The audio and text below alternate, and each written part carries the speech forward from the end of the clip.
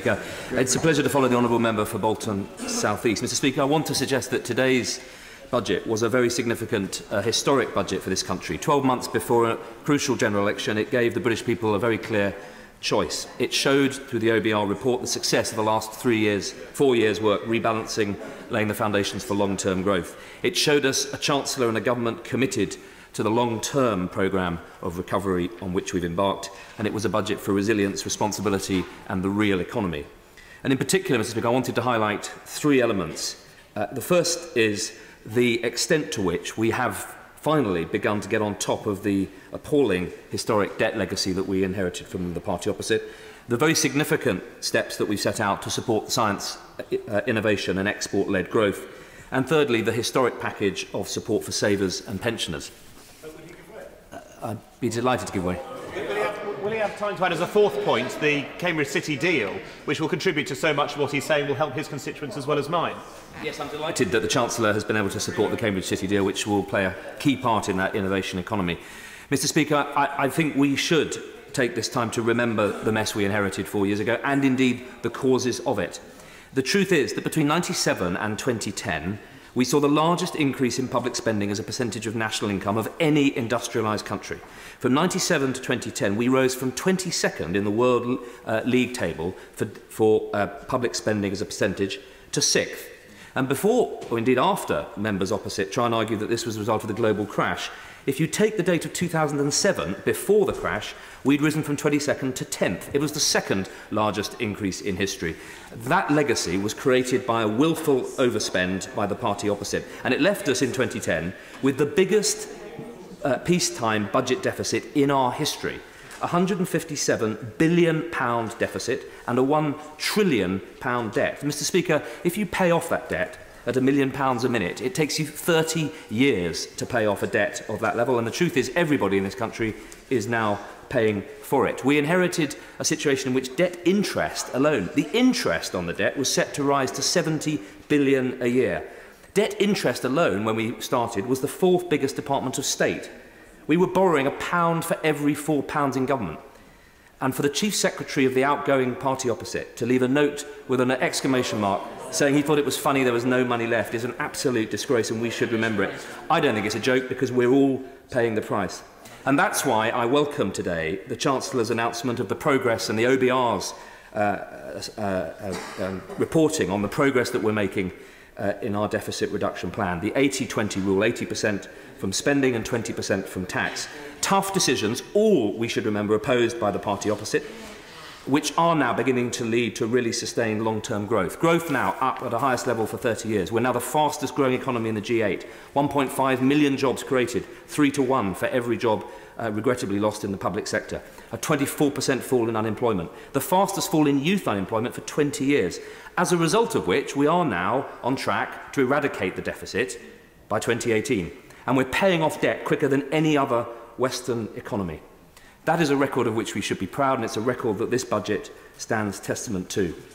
I wanted to then highlight the really important work that the government is doing off the back of that platform to support our innovation economy. The announcements today on science and technology and the knowledge economy. The £42 million for the Alan Turing Institute of Big Data, in which Britain is really leading the world. The £74 million for the Cell Therapy Manufacturing Centre and the Graphene Innovation Centre, putting Britain at the cutting edge of new technologies that will turbocharge new industries and new business creation. And the £106 million for the 20 doctoral training centres across the country. Mr. Speaker, we face an enormous opportunity to trade our way out of this debt crisis by plugging into the fastest growing emerging markets around the world, in particular the life sciences, in food, in medicine, in energy. Those economies are going to go in 30 years through an industrial and agricultural revolution we started and went through in 300, and they represent vast markets for our knowledge economy. And that's why I particularly support the support for export finance. As a trade envoy and a former businessman myself, I know how important it is to support our small companies. We're coming off a woefully and shamefully low base. 13 years the party opposite left us. Very, very weakly linked into those emerging markets. We still export more to Luxembourg and Belgium than we do to China, but I'm delighted that the government is making such progress. And Mr. Speaker, you don't need to take it from me, take it from the business community. The Director General of the CBI said this was a responsible and an imaginative budget which should promote growth, exports and investments. It'll be widely welcomed across the business community. The British Chamber of Commerce this afternoon said it was disciplined, focused and geared towards the creation of wealth and jobs, and it passes the business test. And the CBI have said it was a budget that will put wind in the sails of business investment, especially in manufacturing. And Mr. Speaker, I wanted thirdly to turn to the really historic announcements on savings and pensioners. The pensioner bond, the new ISA, abolishing the 10p rate on savings, the child trust fund, the junior ISA increase of the amount that can be invested. Given we Isn't that a problem quite often with the governance of ISAs, when the banks attract savers into ISAs and then change the rules and the boundaries of ISA within a year and no longer selling that but move on to the next ISA pot, and that sometimes savers are being perhaps ripped off by banks when banks aren't being responsible and managing their ISAs properly by moving the vehicle by which that money is in and lowering the interest rate after a year or two. He makes an interesting point. I think the bigger point is that in the 1980s, this party launched a historic renaissance of saving and wealth creation, and more people through the ISAs and the PEPs were able to own shares and save. That was willfully destroyed by the former Prime Minister of the party opposite, the Honourable Member for Kirkcaldy, through his stealth taxes. And it's long been needed that we restore a culture and a set of incentives in this country for a genuine renaissance of savings, which is key to the resilience that the Chancellor set out today. And I thought that was really the most important set of measures in today's budget, which will stand the test of time. Well, what did we hear from the party opposite? I came today genuinely wanting to hear the opposition's response to this package. I wanted to hear the alternative economic policy that the party opposite are going to put to the British people next spring. And you know, Mr. Speaker, for all the noise you hear on this side of the House, the real test in this House, as we know, is the silence you hear on the benches opposite. What we heard today was an embarrassing descent into business bashing, class war, and if that's what the Honourable Member opposite defines as his new socialism, I wish him luck. I will be sending a copy of that speech to all the businesses in my constituency because it fails the business test in spades, and it's the business test that will drive the growth and the investment that the public sector always depends on. The truth... I'll be delighted to give way.